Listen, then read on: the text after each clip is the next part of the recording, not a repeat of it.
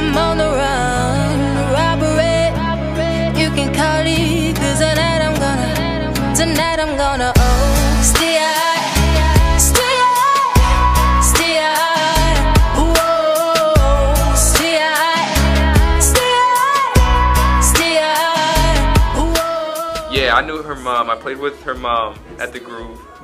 Now I remember, your mom told me about you. And she's like, my daughter, she's amazing. You need to play with my daughter. So she brings her daughter one day, and she sings this old ass fucking song. What song did I sing? I think Square Biz. I don't know that song. So Okay. No, what's it? No, bam, bam, bam, bam. Yeah, Glamorous Life. Yeah, yeah. Point is, she comes and sings that song. I'm like, who's this young old ass person? So then I find out that's her daughter, and then you know we became cool, and then well, yeah, but it was a love-hate, you know? It's like, I gotta roast you, but I respect you. And then that just became the dynamic of this friendship. It's just I see her, and I can't stand her, so I roast her. Yo, he does great solos. I try to, but you know, I just gotta roast her. That's the only thing he does great. Yeah, but you don't cover your forehead great enough. That's definitely not one of your talents. Please don't get that on camera.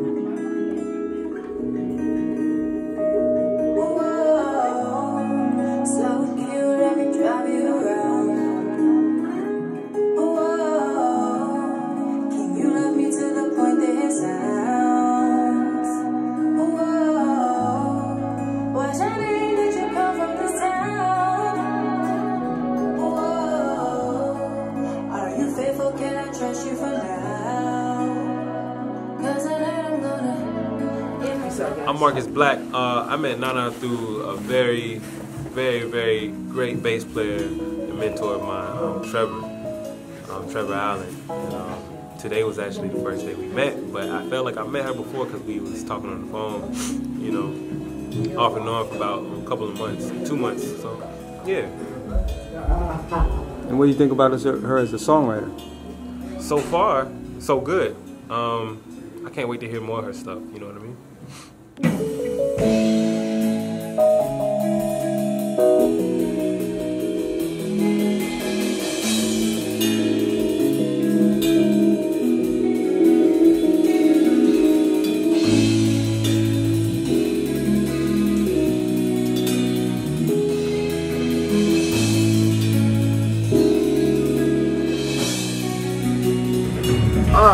My name is Amir Williams.